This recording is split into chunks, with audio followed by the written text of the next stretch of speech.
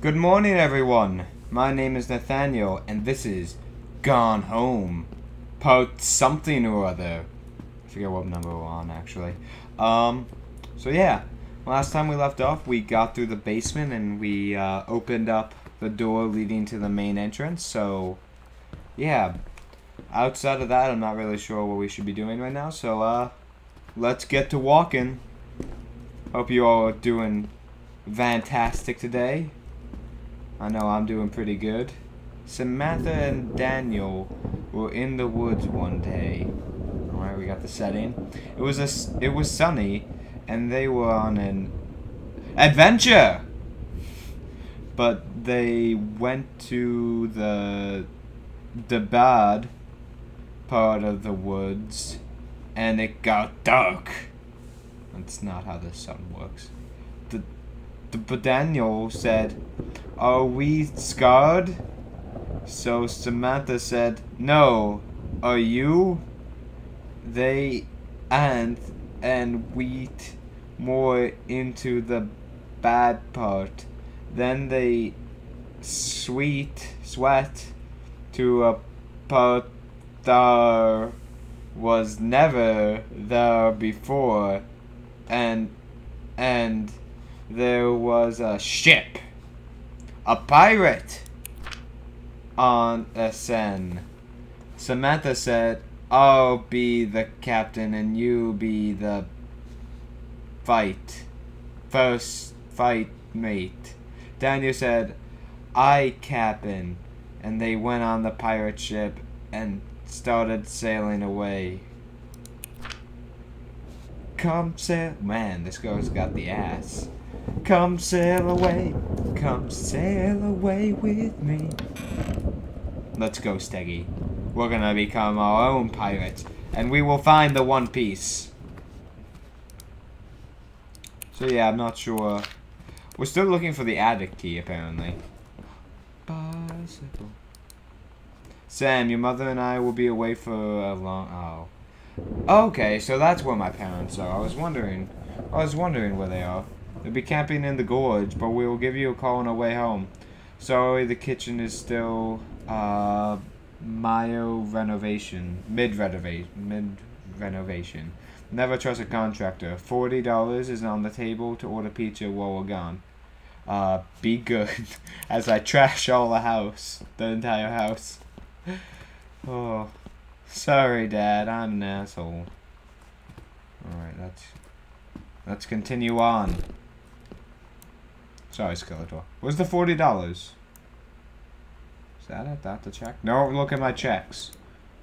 I guess someone ordered. Or already. Somebody already ordered pizza. Was it you, Steggy? Damn it, Steggy.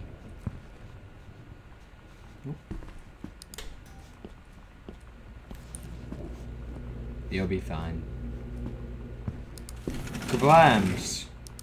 No, that's on. Hello? There's the light switch. Examine pamphlet. Forestry. It's good. Hi, Jan. I got 2 tickets for EWF on Thursday, but my girlfriend says she doesn't want to, so her taste in music really. So that leaves me with an extra ticket. Thought you might be interested.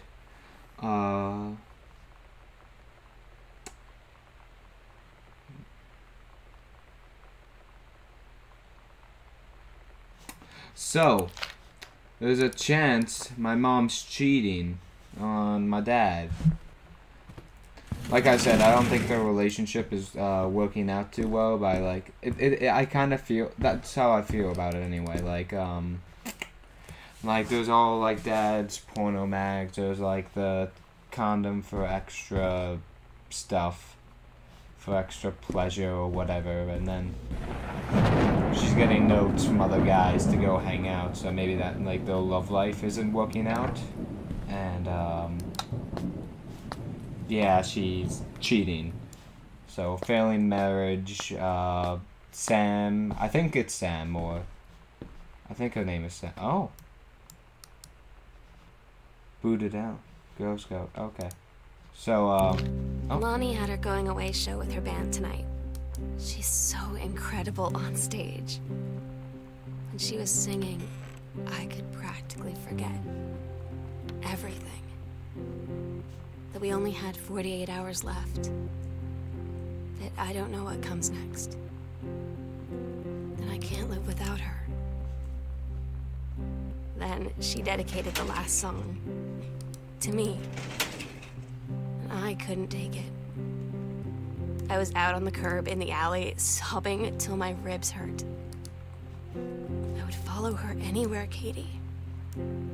But I can't. Where she's going. After a long time, she found me. She said she was sorry. She said, I wish things could be different. I just wanted to make you happy. I said, I don't think you can anymore. Okay, so, from what I've learned, parents are having a failing marriage, and they might be taking it out on Sam, or it's affecting Sam negatively. Sam got interested in another girl. The girl was also interested in her, so it was like a mutual thing. What do you say? But then the girl joined the military, and Sam didn't want her to. She wanted her to stay. So that caused problems in their relationship, from what I could gather. And then that last, like, one of the things she said in there kind of bothered me. Like, she couldn't live without her, which I'm actually kind of worried about now. It's something this game does actually really well. I have, like, these feelings from the characters. Ask me about clown combos. I'm worried that she might, because I've actually had situations like where I've had friends who would do something like that if something happened to their partner. So I can kind of relate to all of this. But anyways, we still have Steggy. That's good. Who needs a girlfriend when you got Steggy? Also, apparently my dad's a failing, like, he wrote like a decent book, and then like his next book wasn't decent. Sam. I had an interesting talk with Mom and Dad tonight. One you were never gonna need to have. I mean, you've known, right? I've known. I've known since, like, She-Ra. Mom and Dad didn't, I guess. But they saw the zine and the stuff on the locker, and they were like, is there something we should know about you and Lonnie? And so here's the thing. I was prepared for them to be mad, or disappointed, or start crying, or something. But they were just in denial. You're too young to know what you want. You and Lonnie are just good friends. You just haven't met the right boy. It's a phase. That's what I didn't see coming. That they wouldn't even respect me enough to believe me.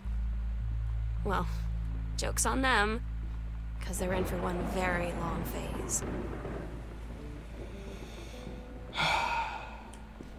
I've also had, like, my friends go through that situation. And that also leads me to believe the worst. I am very, very worried now. Man. I hope this doesn't have a sad ending. I don't want... Oh, come on. No sad endings, please. I can only put up with so much sadness. Oh. Oh. God damn it. Come on. Come on, happy ending. That's all I need. Was there anything else in this secret panel? What's in here? Nothing. Nothing's always exciting. I'm beginning to think this is there will not be a ghost in this game, despite all the evidence of there being ghost stuff. What do I do? Where do I go? Oh man. Manuscript. The Accidental Human. No such thing. It's been almost 20 years since John Russell heard the call twice. He saved the president. Bum, bum, bum. So yeah, my dad's trying to write a book. The Accidental Parry. Okay. Good for them. So, I'm guessing, I don't know how much, like, I think of this as, like, the entire house. I think I've gained access to all the house except for the attic. Which I'm beginning to worry about because it's locked. Parents are just gonna come home and see I've destroyed the entire house. Oh, it's the light switch. I saw that black line. I didn't know what it was. Is there like something I'm missing? Is there something? Can I grab this shovel or rake? Nope. Okay. I didn't want to grab the shovel or rake anyway. Ask me about the cloud. No, that's not. I need to find like another trigger node or like a map. I need to find. Is my map updated at all? Okay, so I am here to the guest room.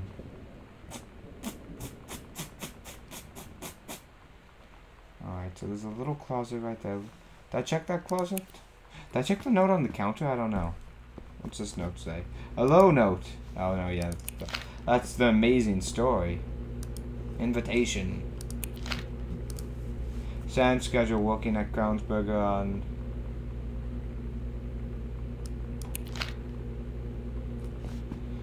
Alright, Sam. Communicate with me psychically. Alright, I'm gonna put a cut right here. So I'll keep talking just in case I don't, but yeah. Cut. Now-ish. Whee! Hello, anything. Map! Map! Oh! Oh! We agreed our last night together would be our happiest ever, and we'd forget tomorrow was going to come at all. It worked for a while. We had a good time seeing Oscar off, then ran up to the attic to look through our photos, to find one for Lonnie to take with her. And looking at them, I realized they were all in the past, and there wouldn't be any more. And I didn't know what I was going to do. And I cried, and she held me. She said she knew it was hard, but life would move on. I said I didn't want my life to keep moving without her. That's when she cried too. I was so exhausted. I must have fallen asleep like that, in her arms. In the morning, I woke up, and I was finally alone.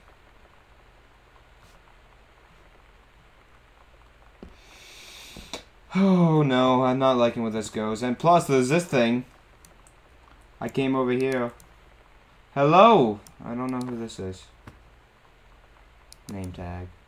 Fucking, this is the evil ghost. This is what's gonna kill me. Oh, okay.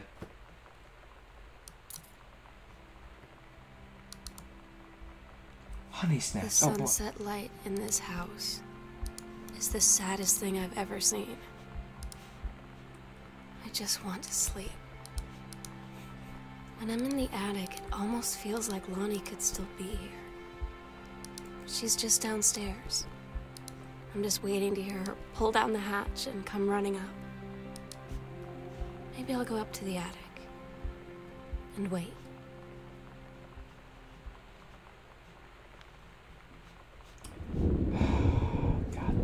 God damn it. Oh, I might be beating the game right now. Oh, shit. Oh, shit, man. I can't do this without Steggy. I need Steggy. Where the hell is Steggy? Before I go any further. Where did I throw Steggy? And there's also something under this couch. What is this? Examine slip. Ho ho ho! That took pricey. $119 for salon day. What is she thinking? Oh man, I can't do this. This magical. Where did I put Steggy? Oh, I put him in a box. I was gonna send him to Sam in heaven if she's in heaven. I really hope she's not in heaven. That would really suck. Come on, let's go. Maybe she's still up there. Oh, if Sam's up there, yes, yes. I really hope she's okay. Don't be dead, Sam. I love you, Sam. You're beautiful. You're a beautiful person. Oh, no one should ever take their own life. Life is so beautiful and amazing, and as humans, we can do so much. We're so amazingly beautiful. We can have ideas no one else has had. We're just so amazing, and everyone's amazing. You're amazing. I'm amazing. No one's not amazing, and we can do so much. Just don't, never take that one final step. Okay, let's see what we got. Come on, Steggy. Come on, please. Please, just do the right thing. Do the right thing, please. Oh no, what's over there? I don't like these red lights. Oh no. I will always remember what we had. I love you. Stay strong, kick ass. Oh my god.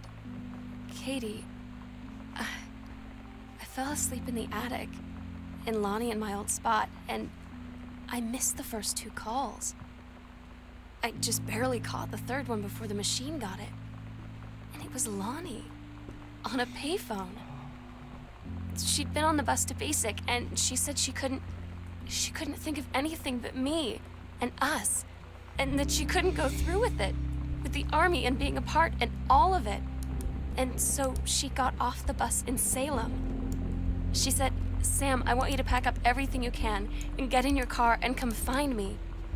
And let's just drive until we find somewhere for us." And she asked me if I could do that.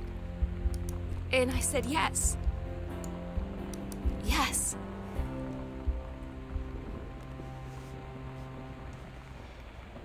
Oh, thank God she didn't. Oh my God. Oh, this is gonna be a happy ending. Oh, thank you, happy ending. I needed this. Thank you. Katie, I'm so sorry that I can't be there to see you in person, that I can't tell you all this myself. But I hope as you read this journal and you think back, that you'll understand why I had to do what I did. And that you won't be sad, and you won't hate me, and you'll just know that I am where I need to be. I love you so much, Katie. I'll see you again someday. Love, Sam. Oh. Yeah, good ending. Oh. All right, I really like this game. I liked it in a lot of aspects. I'm like, oh my God, I just need to collect myself. Oh, I'm tearing up. I thought for sure. Oh, that's something this game did really well, is making me connect to the characters. Oh, jeez. I found like. Okay, first. Okay, how am I gonna say this? This was a good game in so many aspects. In like terms of story, the story was really good. Like it was a believable. I'm gonna exit out this music though. I'm just gonna. All right, so. Sorry, I'll put You should play this game. Watch the credit. I'll roll the credits at the end. Can I roll the credits at the end? No, I can't. But I will put a link up to this game at the end of this video. This game was amazing in so many different ways. Like, the story was amazing. It was believable. Like, this is something that could actually, like, happen. Like, a girl having problems with her parents, falling in love, like, with another girl, and just having all these problems. And that was an amazing story. And, like, it was like, it felt like a real situation, which is like that's how, like, I feel like I was able to connect, because I could believe this is something that really happened. There was also, like, the horror element to this game, because, like, there was the house was like an old creaky house, and it was, like, full of, like, all those sounds, and, like, there was evidence of there possibly being, like, a ghost, because, like, of all the Ouija board stuff and ritual stuff and all that creepy stuff. And it kind of made you feel threatened without there actually being a threat. There was, like, there was no way you can lose this game except by giving up, which I felt like was a cool concept. Like, you were threatened, but there was never a threat. Like, it put you in the state of being threatened. And that's really cool. Yeah, like, there was just a bunch of other, like, little stuff that made this game good. Like, graphically, it was good. The voice acting I loved. There's a lot of, like, little hidden backstories, most of which I didn't touch on. Like, I wasn't reading through, like, all the letters and like, all the transcripts and all that stuff, which could have led to more stories, which I feel like I should have touched on. There was, like, the whole kind of, like, little evidence to, like, the whole marriage not working out kind of thing, which I want to say is a sub-story that's happening. There's all the stuff to do with Oscar, the stuff to do with Danny. There was the house being built. It was just, wow, this game was really good. So, yeah, thank you all so much for sticking with me through this, all few of you. But thank you guys so much. This is the first game I've actually beat, and wow, this was a good choice. All right, thank you guys so much for joining me on this adventure. I really appreciate it, and yeah, I'll see you later. Good night, everyone.